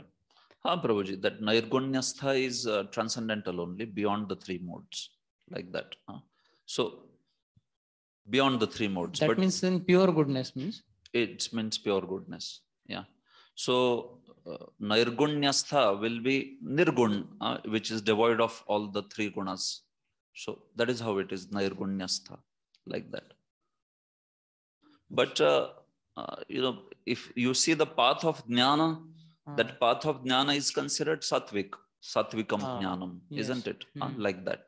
So when this means Nairgunyastha, it is basically speaking about the aspect of jnanis as well as aspect of devotees. So Vishwanath Chakravarti or 11th Canto speaks that actually bhakti is only really nirguna, if you say. But because in the path of jnana also, the sattva is no longer influenced by rajas and tamas. So that's why although it is sattvic process actually, jnanam to sattvikam, like that, but they are not influenced by rajas and tamas. So that is why they are considered as transcendentally situated. But when you speak about Shuddha Sattva, there is this positive aspect of Swarup Shakti. In their case, only Vidya and Avidya aspect is there. So Avidya is destroyed and they are there on Vidya platform. But further than that, it's Shuddha Sattva, which is the positive Swarup Shakti.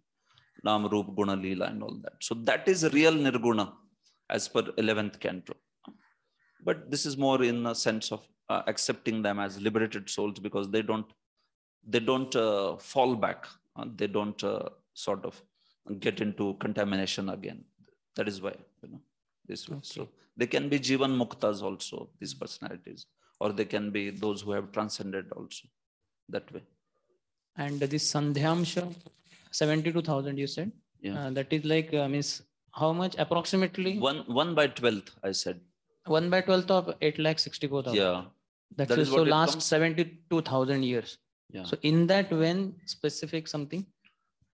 So in that, see, meaning exactly it is just last part. If we calculate backwards, then Lord Shri Krishna left, that is considered the beginning of Kali Yuga.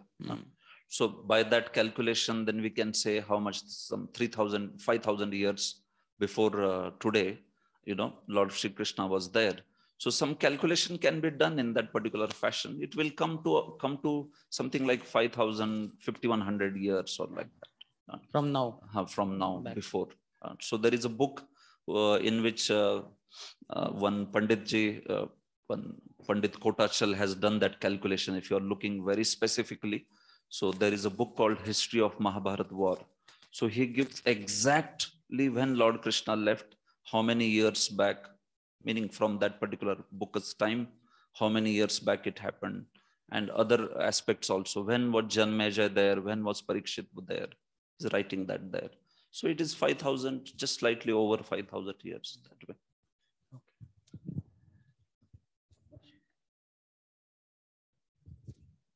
Hare Krishna. Prabhuji, I got some confusion in this two sloka, understanding 5th and 7th. So the words are Sarvatma and Prayana. So while explaining Sarvatma, you said that it is something like Bhakti Misra Jnana. Correct? And then while explaining Prayana, you said that this kind of people are removed in this sloka 7th, explaining that they cannot release glorifying Lord Krishna. Yeah, so yes, got it. Okay. So when you say Bhakti, no, Prabhu, Sarvatma is referring to the aspect of Moksha Bhedi Sandhini Bhakti, those who desire liberation. So then that Bhakti, if you see, will be called as Guni Bhuta Bhakti. It will not become Pradhani Bhuta Bhakti. You can read this concept. This is there in 7th chapter of 16th verse from Srila Vishwanath's commentary. So everything is known as Bhakti only. Because without Bhakti, nobody can perfect their paths. But Guni Bhuta, Pradhani Bhuta, and Kevala. When Bhakti is Pradhan, then we call it as Jnana Mishra Bhakti or Yoga Mishra Bhakti. So when this is Moksha Bhi Sandhini Bhakti, basically it means Bhakti Mishra Jnana or Bhakti Mishra Yoga. So this is actually Guni Bhuta Bhakti category there. It will not get into Pradhani. Bhakti Pradhan nahi hai. That particular path is Pradhan.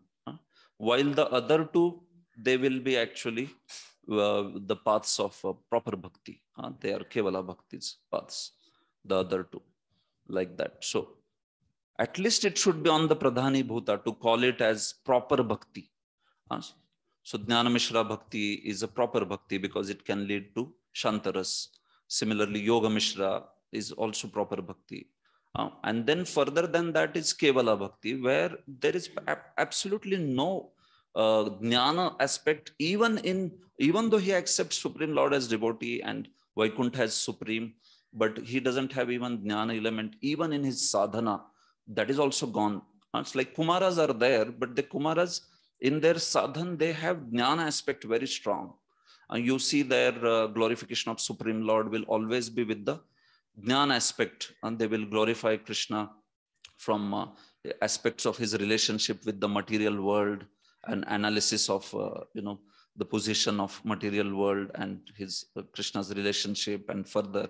And they like that kind of glorification or roles of Krishna, meaning Supreme Lord, which deal with the Jnana aspect more. And so that is only in their process. There is no goal of Jnana that they desire, which is Sayujya. So that is why Jnana Mishra Bhakti qualifies one to go to Shantarati. And they are able to achieve Shantaras. They are able to go to Vaikuntha, such people. Although it is considered Jnana Mishra, but it is not a contamination. It is not Jnana like Advaitvadis. Similarly, Yoga Mishra, those who have some yoga elements in their bhakti, Nava Yogendras would be such example. But they are devotees only. It's a bhakti proper. It's considered proper bhakti only. So Yoga Mishra Bhakti, that will be that way. But when you now, twist it, flip it, then what will happen? The primarily person is aspiring for Sayujya. That will become Bhakti Mishra Jnana. Or primarily person is aspiring for, in Bhakti Mishra Yoga also Sayujya only is the goal. Bhakti Mishra Yoga or Bhakti Mishra Jnana, both have the same goal as Sayujya, like that. So in that case also, it can be called as Bhakti, but it is Guni Bhuta Bhakti. It's not Pradhani Bhuta. Bhakti Pradhan nahi hai. That particular path's guna is prominent there. Meaning if it is yoga or jnana, that is prominent. That is what is the difference. You understand? So that is why Sarvatma or like that, Sarvatma there will be referring to ऐसी bhakti जिसमें मोक्ष की प्राप्ति की इच्छा है. Moksha meaning Sayujya moksha. So what bhakti is that? Is there any bhakti where you desire for moksha, Sayujya? So that is only Guni Bhuta Bhakti. That you should know that concept. That is known as Guni Bhuta Bhakti, where you aspire for this particular aspect. Other two will not be like that. So that is the point. Okay. Like my question was there, the fifth sloka is saying that Guni Bhuta Bhakti, they should also do Shravan Kirtan. Yeah. And seventh is saying they cannot do. No. Okay. So I got it. Yeah. See, point is what? These people also do Prabhu, but they don't, see, they do it for Sayujya. Guni Bhuta ka example le lo. He is Bhakti Mishra Jnani. So he will also hear Lord Hari's glories. He will also meditate on them. He will also worship Lord Hari and all, everything like that. But purpose of all this is to achieve Sayujya. So as soon as he comes to that level of Sayujya, he gives it up. So that is Prayena Munayo. So वो प्रायण से ये exclude हो गए सब, because they don't accept it as goal, as sadhya even after liberation. Till the point of liberation, they accept it as sadhya, sadhan. Once that moment, position is achieved, then they are not interested for that. That is the point. Got it? Okay. Anybody from online has a question? In chat box? What is that?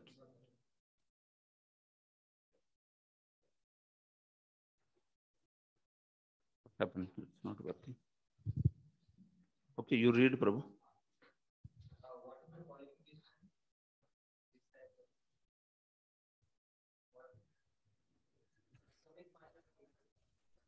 Samit Pani. Okay.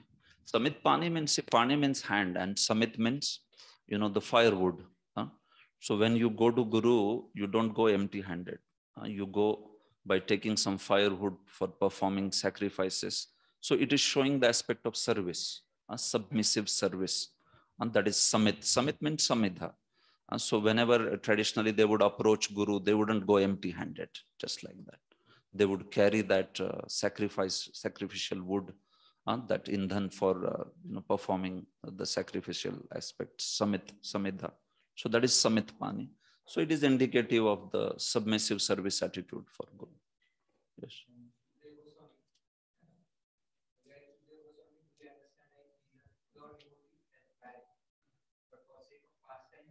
Yeah, absolutely. He is a pure devotee as a parrot. Prabhupada writes in explanation of this verse, Yam Pravrajantam, you can see that Shukdev Goswami is a pure devotee from birth. Prabhupada writes there in the purport. So what does it mean? Actually, he is a pure devotee from birth. Who do you think, Lord Krishna is coming to promise him that you will not fall in Maya? And he is believing that those words with full conviction, thinking that Lord Krishna is Mayadhish. So he has to be a pure devotee, right? Such a person. So even in his pastimes, it is seen. So yes, he is a pure Vaishnava. It is just to demonstrate the principle of Atma Ramascha Munayo, that even such people get transformed. Jiva Goswami writes in Tattva Sandarbha that he says that this is demonstration of the principle of Atma Ramascha Munayo, the transformation of Shukdev Goswami or transformation of Kumaras. These are the examples of this principle. So yes, he is. That's all.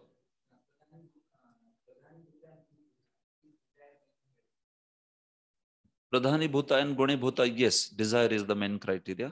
And based on that desire, this also changes. Sadhan also changes considerably. Meaning, both cases, the aspect of Shravanam Kirtanam is there. No doubt it is there. But in case of Pradhani Bhuta, it will be extremely prominent. They will make it as the most prominent. In case of Gunibhuta, it is one of the elements like that, although they have to focus on it very clearly, otherwise they cannot. But they have other sadhanas also. They will do Vedant Vimarshan, they will do many other aspects, Neti, and that kind of contemplation and all that. But this is also there, Shravanam Kirtanam, has to be there. But in case of Pradhani Bhuta, that will become the most prominent. That is the major thing. And some tinge of that particular practice is there in there. The method, they like that aspect of jnana. Similarly, somebody may like the aspect of yoga. So he is a Kevala Bhakta, but if he also practices Yama, Niyama, Asana, Pranayam for the sake of, help in bhakti, for the sake of assistance in bhakti. Even when they want to give up the body, they may utilize these limbs. We see even in case of Pruthu or in case of personalities like Dhruva, because they are accomplished, so they may utilize these limbs also, like that. Of course, in that case, that will not be considered, meaning Dhruva is not considered Yoga Mishra or like that. But I'm saying other Yoga Mishra Bhaktas, they are like that. They are accomplished in those limbs, so they utilize those sadhanas for bhakti. But main thing is bhakti only. They have clear concept of bhakti. They want to achieve Lord's abode. They want to worship him. They don't have any desire for sayujya. Shravanam Kirtanam is their major sadhan along with these other subsidiary sadhana. Ours is Kevala Bhakti path. We just don't take any other sadhan at all. And there is no jnana element in the sense Vedanta's jnana. Jnana like the Vedanta jnana, which is different way. It is not a bhakti jnana that we are talking about. Same way, we don't have yoga elements in bhakti, right? It is pure bhakti. Shravanam, Kirtanam, Vishnu Smaranam and all. We don't practice pranayam and dharana, dhyan, samadhi and such aspects. You may do for chanting, you may sit in asana, that is okay. That is not somebody will feel, hey, asana, Yoga Mishra, Yoga Mishra, like that. Or somebody is reading Upanishad, something from Upanishad, Ishopanishad, hey, Dhyan Mishra Bhakti is reading Upanishads. No, those are very specific process in which you have very definite practice of that particular limbs. Take? Okay. You want to comment something, Roji? Okay. So text 11, very important verse. Etan nirvidyamananam ichchatam akuto bhayam yoginam nripanirnitam harer namanu kirtanam. Yes.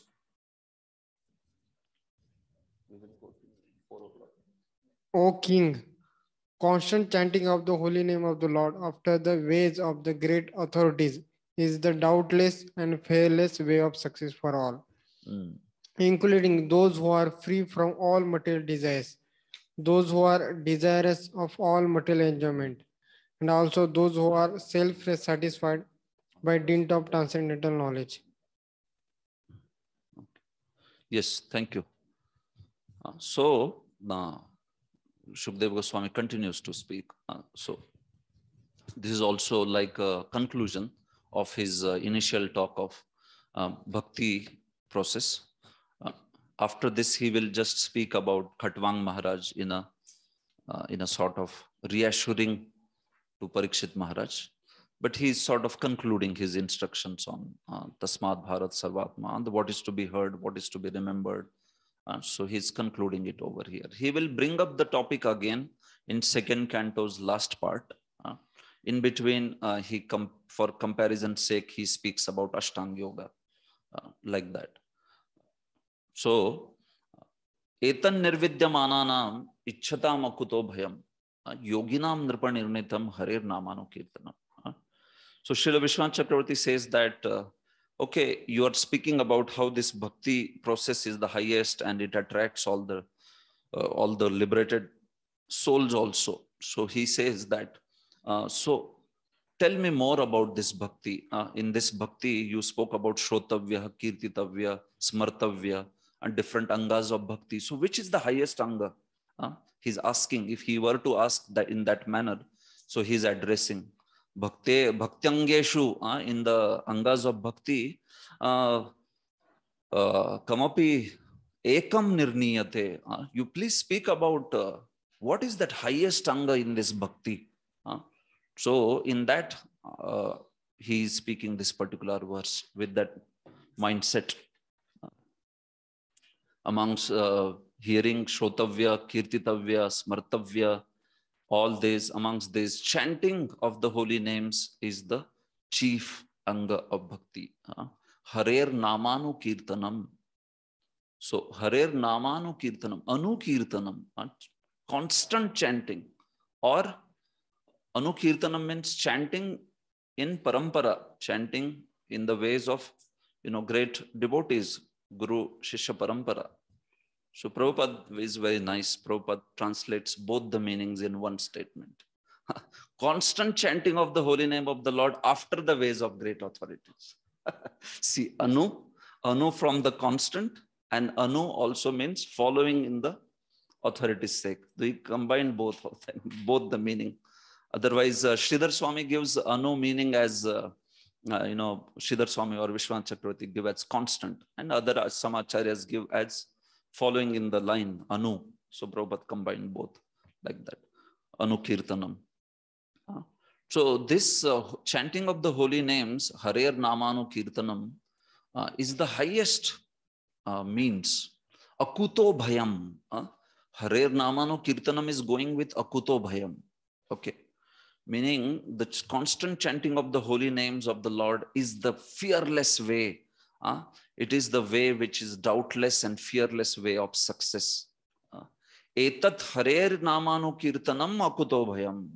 This constant chanting of the holy names of the Lord is the doubtless and fearless means of all success. For whom? For three categories. Nirvidyamananam, Ichchatam, and Yoginam. Okay. Nirvidyamananam is one category, Ichchatam is another, and Yoginam is third category. So it's decided, it's an established fact, Nirnitam, He Nripa, O King, that the constant chanting in parampara is the best means of success for Nirvidyamananam, meaning those who are transcendental to all the desires, Ichchatam, those who are full of desires, or Yoginam, those who are self-satisfied.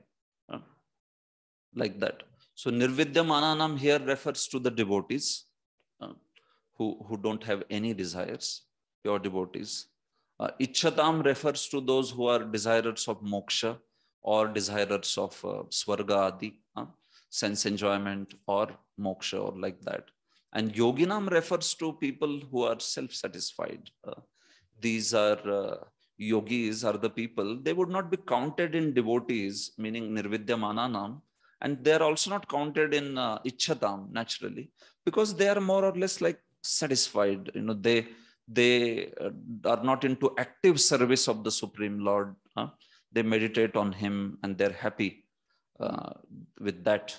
So Nirvidyamananam is more for active service with that particular aspect, like that. So that's why Yoginam, Nirvidyamananam, and Ichchatam, like that three categories have been made. So for all of them, this particular path is the highest, doubtless, fearless way of attaining success. What is the fear? Srila Vishwanath Chakravarti says the fear is of Deshakala Shuddhi Bhaya. The fear is of time, place, circumstances. Is your sadhan depending on time, place, circumstances? No. Harer Namanu Kirtanam is not dependent on any time, place, circumstances. It is irrespective of time, place, circumstances. Deshkal Patra. Even a mlecha can chant. He can chant in morning or he can chant in night. And he can also chant in any place, any situation, Shuchau, Ashuchau, whatever. That is Akuto Bhayam. You understand? This means is a completely fearless means. Because in other paths, there is this fear. No? There is a lot of consideration of Shuddhi of Deshkal Patra. Deshkal, Upakaran. There is a lot of consideration of that Shuddhi. And you cannot sit for doing yoga, in the midst of city, in the chowk. But you can chant and dance in chowk, in the square, right? Deshkal Shuddhi. Shuchau Deshe Pratishthape, it will say. You should go to Shuchi place, like that. And then Upakaran also, Deshkal Patra, Patra means Upakaran. The person should also be very pure. If you have to perfect yoga process or jnana process, Antakaran Shuddhi is the basic criterion. Such a person should be freed from any desires for sense enjoyment. Then he can do Vedant Vimarshan Vagara. Uske pehle he should be free from attachment to fruits and desires. Same way with yoga. That's why these paths compulsorily will ask one to take sannyas. Only yati can follow these processes. At least perfection further, like that. Meaning beyond prana, beyond pranayam, it is said to be that such a person should pravrajet, he should sanyasya gachet, prakrisht rupena gachet, meaning he should take sannyas and leave. Even Shukdev Goswami uses that word in text, grahat pravrajito dhiraha, he says. So that pravrajito means what? It is sannyas actually. He has to take. And so that kind of deshkal upakaran shuddhi is expected, but in holy name, it's not expected. One is any situation, any ashram, any kind of person, any kind of birth he can chant. Still it will award all perfection. That is the point. So that's why Harer Namanu Kirtanam is considered the fearless, doubtless ways of perfection for everybody. And so again, here also please understand, when it is Ichchatam, it would mean that in their particular paths also, they have to have the aspect of Shravanam Kirtanam. They may not take exclusively to Shravanam and Kirtanam. Then that would become Bhakti path, no? But what it means is they have to have that substantial aspect of Shravanam Kirtanam. Even though you want moksha, or even though you want Atmadnyan, even though you want whatever else, Ichchatam, Swarga bhi aa gaya, whatever other things they are there. So everybody, for them, it's the doubtless and fearless way of achieving all their desired goals. So I'm just giving the clear idea of the shloka, what all these elements mean. Then you will find that this is all explained by Prabhupada. Prabhupada explains these things. So these ideas are there from Srila Vishwanath Chakravarti. So what Prabhupada does is first two paras, he speaks on Vishwanath Chakravarti's commentary. And next, he speaks on Srila Jiva Goswami's commentary. Next three paras. So this section is a very famous section in Bhakti Sandarbha, in which Srila Jiva Goswami has commented on the aspect of Kirtanam. There is one very nice section in Bhakti Sandarbha, which is good for all of us to read, which is Navavidha Bhaktis. Every anga Srila Jiva Goswami takes and very elaborately explains every anga. Shravanam, Kirtanam, Smaranam, Pada Sevanam, like that. So he speaks detailed that what is the process, what is the adhikar, when is the adhikar for Nama Smaran, when is the adhikar of Leela Smaran, when is the adhikar of this. A very good section actually. So of course, I am also studying it. I am not an expert in it. But that is the place where he is explaining many, many things in great details. It's a big section in Sandarbha, like that. So there he is explaining this commentary also. So what you find in Srila Jiva Goswami's commentary here is basically from there, Bhakti Sandarbha, which is also there in Krama Sandarbha, like that. So the whole aspect of analysis of holy name and the offenses, 10 offenses, if you see, Prabhupada is putting all that in purport. Completely, he's putting all the 10 offenses and everything this way. So this is all based upon his commentary. What are the 10 offenses and all, everything Prabhupada has written over here. So we'll not get into that discussion because most of you are aware of these offenses. And if you want to know in detail, it's subject matter of Harinam Chintamani also. Probably some of you are more learned in that than me. You must have studied it very nicely, like that. So I will address the first two paragraphs of Prabhupada purport. Rest of it is thus 10 Namaparad. That's it, like that. So in purport, Prabhupada says, generally the persons are materialists who desire to enjoy the fullest extent of material sense gratification. So in the verse, which category is this? What word? Ichchadam, exactly. Next to them are the transcendentalists who have attained perfect knowledge about nature of material enjoyment and thus are aloof from such an illusory way of life. More or less, they are satisfied in themselves by self-realization. Who are these? Yoginam, correct. Above them are the devotees of the Lord, who neither aspire to enjoy the material world nor desire to get out of it. They are after the satisfaction of Lord Shri Krishna. So this is what? Nirvidyamananam. Okay, so this is the point. So Nirvidyamananam are qualified than Yoginam because these are more or less like self-satisfied people. But these are actually these are behind the satisfaction of the Lord and serving him practically, dynamically. That service is the main aspect in these devotees, like that. So that is why they are put into different categories. If the Lord desires, the devotees can accept all sorts of material facilities. And if the Lord does not desire this, the devotees can leave aside all sorts of facilities. That is his point. So they are ready to take up anything. Swarga, Naraka, what up? Swarga, Narakeshu, Apitulya, Darshinaha. This way. They are not self-satisfied because they want the satisfaction of the Lord only. So in any position, they are fine. Their desire, especially even staying in the spiritual world, that desire may not be there. Even though it is spiritual world, if Lord wants in any situation, they're ready to accept that situation, like that. So in second para, Prabhupada says how for all of them, this chanting and hearing is the best way, like that. Here it is mentioned that one should constantly chant the holy name of the Lord after hearing it from authorities. This means that hearing from authorities is the first essential. So Shravanam, Anushravanam is the first qualification. And then slowly, one is able to progress to the further qualifications, like that. So Prabhupada is saying that. So this process is recommended not only for successful execution of devotional service, but also even for those who are materially attached.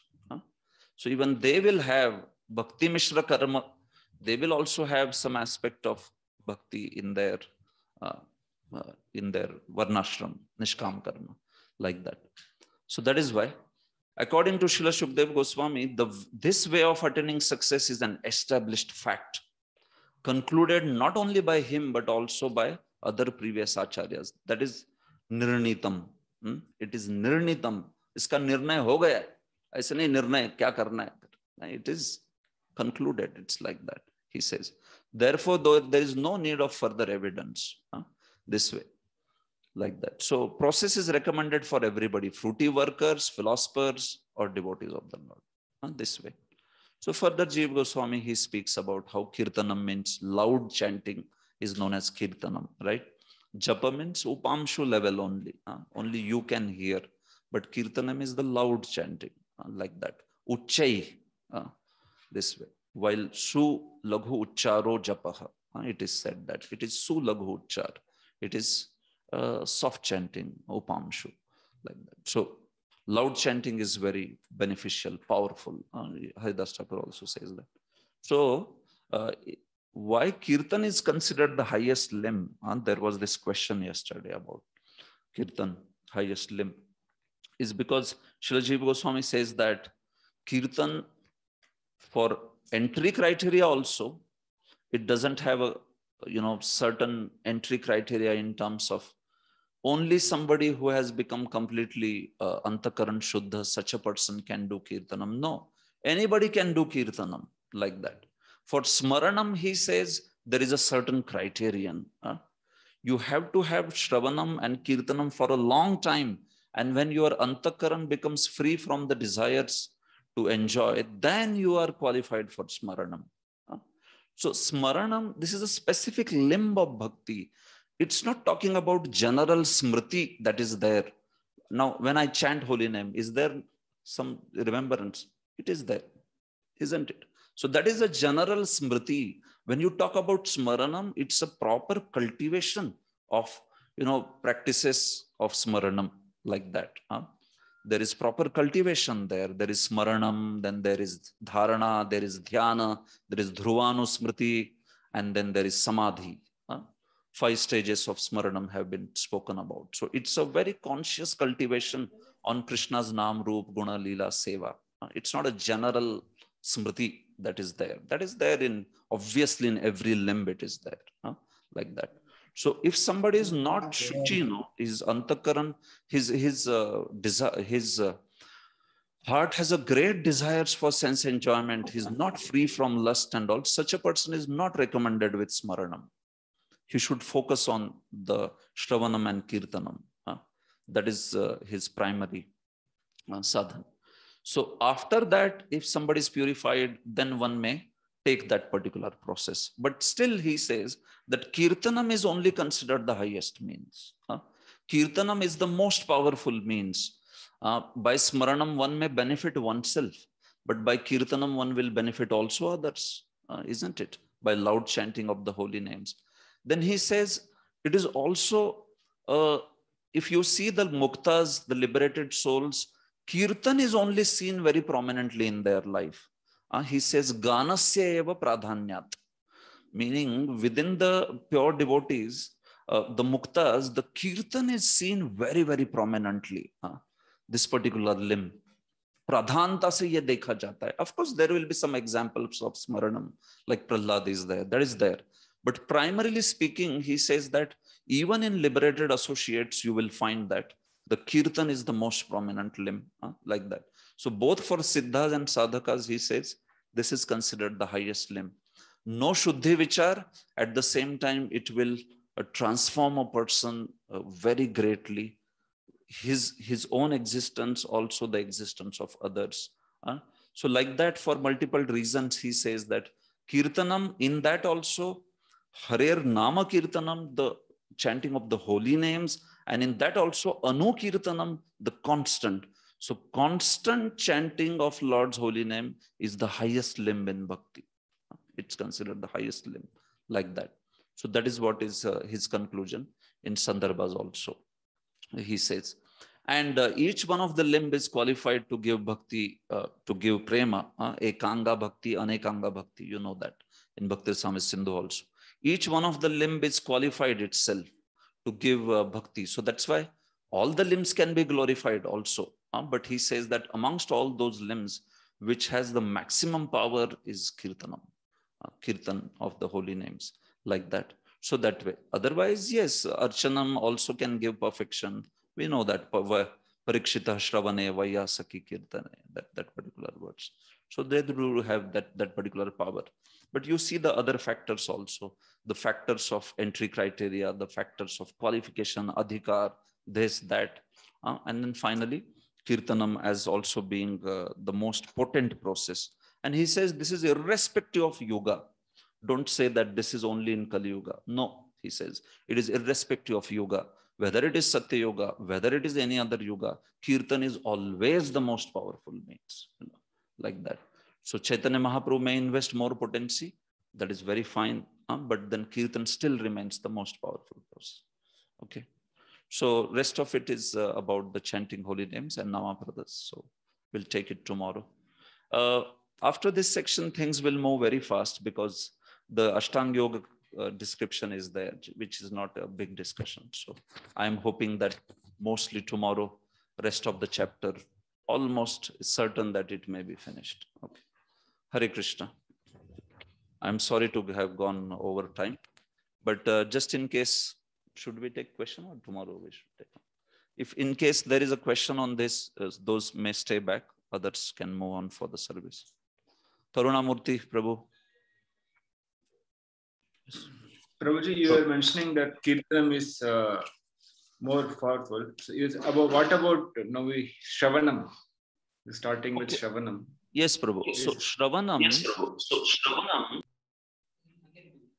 Yeah. Shravanam is the most fundamental, Prabhu. So Shravanam is most essential and fundamental. Because it is foundational, sometimes you will hear that Shravanam is the most important, isn't it? So that is how. So we are talking in terms of the potency. What is most potent is Kirtanam.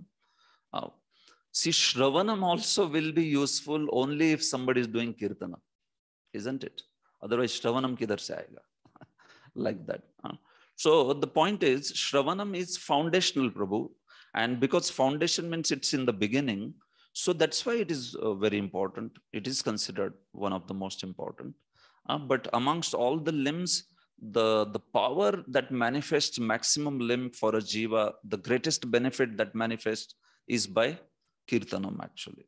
Kirtanam manifests that greatest power that way, like that. So in that particular sense. So Prabhupada also many places writes Shravanam is the highest means. That is again more from the foundational aspect.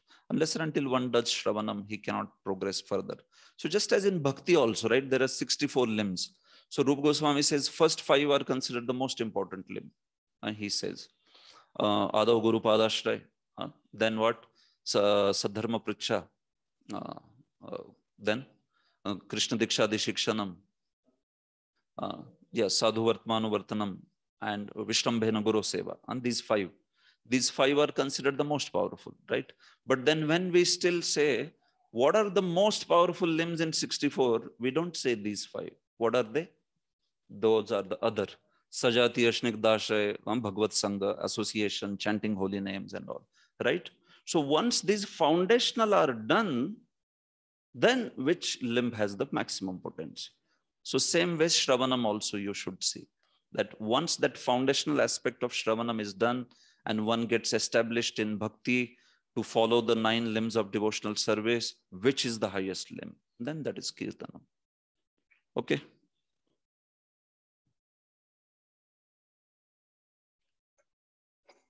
Fine. Any other question?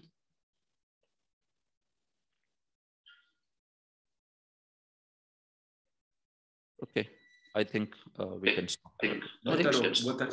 True, you are mentioning that amongst the in the Kirtanam also the Krishna Kirtanam, that is like directly chanting the name of the Lord. So is it that when we say Kirtanam, does it mean that only chanting the holy name, or is it that like many times we say Kirtan also means the glorifying the Lord in pastimes? Yeah, so that's what I said. Yes, Prabhu. What I said was, amongst Kirtan, amongst all the limbs of Bhakti, Kirtan is the highest. When you speak Kirtan, then there is Nama Kirtan, there is Guna Kirtan, there is Rupa Kirtan, there is Leela Kirtan. Out of all this, Nama Kirtan is the highest. Okay. So out of Rupa, Leela, that is what you are mentioning when you say glorifying Srimad Bhagavatam. Yes, that is also Kirtan. When you glorify Krishna's beauty, that is also Kirtan. When you are speaking his pastime, that is also Kirtan. Yes, agreed. But among this Nam, Rupa, Guna, Leela, Kirtanas, Nama Kirtan is the highest. Vishwanath Chakravarti also says that very clearly in his commentary. And in that also, you know, Kirtan, which is Anu Kirtan, if somebody is doing constant Nama Kirtan, then that is the highest thing actually, that way. Somebody may not be qualified for it, so he may not do it. But we should know that that is the highest thing. Akhanda Harinam, if somebody is able to take, that is actually the most powerful limb of bhakti. It's accepted. That is how it is. Yes. Okay. All right, Prabhu. So I think we'll stop here. We will continue tomorrow. Grantraj Srimad Bhagavatam ki jai, Srila Prabhupada ki jai, Nitai Gaur Premanande.